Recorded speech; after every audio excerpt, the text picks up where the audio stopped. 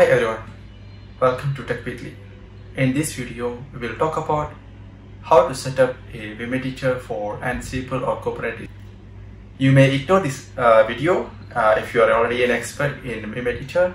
As we know, Ansible controller is only available for Linux-based platforms so far. It's very important to know how to edit the files, especially the playbooks. We all know Ansible playbooks are using YAML format, and it's very important to edit those files without any error. You can use any visual editor, any GUI based editor like Sublime, Atom or VSCode for this purpose.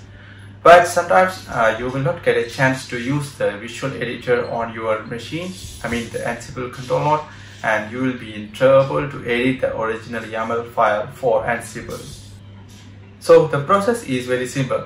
Usually you keep the Ansible playbooks, your configuration, everything inside a Git repository.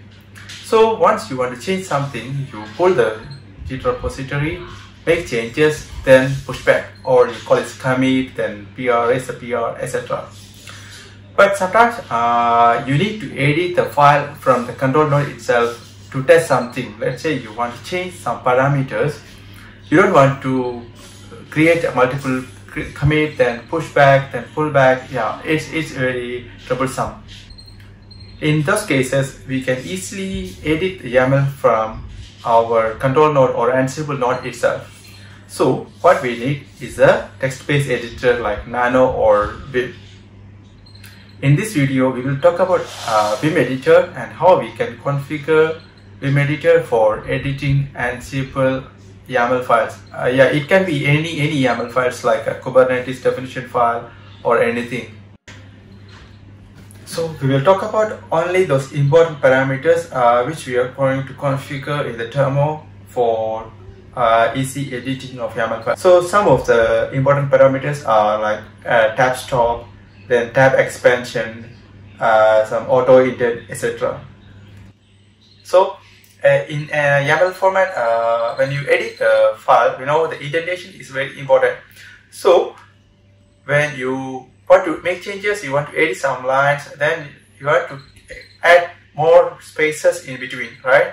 So we can easily achieve the space using tab. What if you use a tab, there will be error because YAML format or Ansible will not accept tab as space. So it will consider tab as tab and it won't be space. You can use the tab expansion.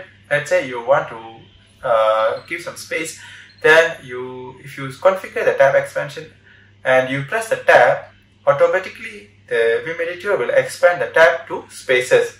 So you set tab expansion to 4 spaces, automatically the Vim editor will expand to 4 spaces and it won't be tab anymore. We will go through a quick demo and see how we can achieve this. So for this demo, we will edit one of the playbook, and I'm trying to add a new line. So I press insert, then I enter. That's it. You can see the position is pointing to the first space, and I have to press multiple spaces and type my new line. If I want to add another line, it's going to the first space, first position, then I have to try again. If I press tab, you can see it's a tab and Ansible will show some error because Ansible will not accept tab. Okay.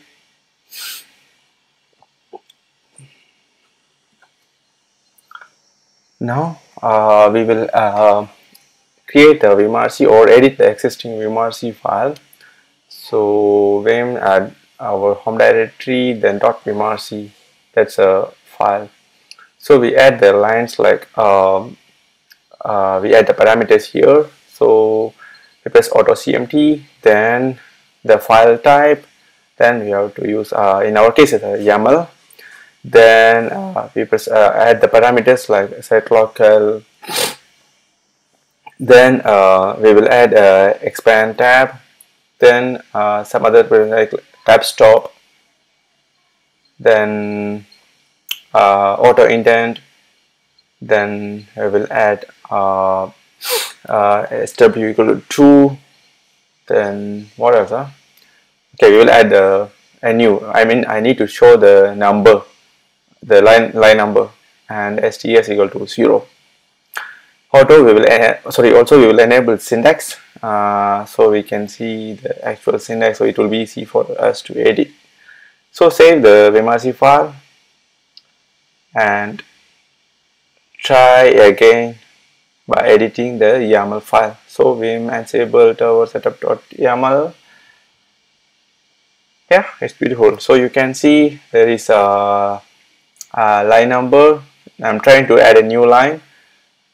Earlier it was going to the first position or beginning of the line. Now I press insert, enter. See, it's automatically go to the next line, but on the same position as previous line. So I can add any line, any number of lines, so it will automatically indent to the correct position.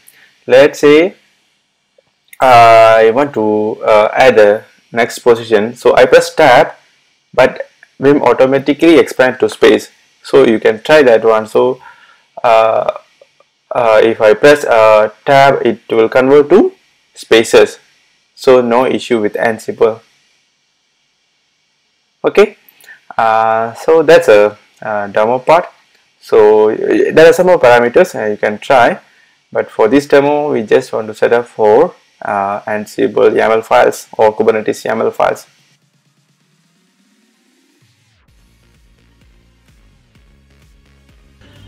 Okay, there are some more parameters available. You can refer the documentation in the link below and see how it's useful for your editing.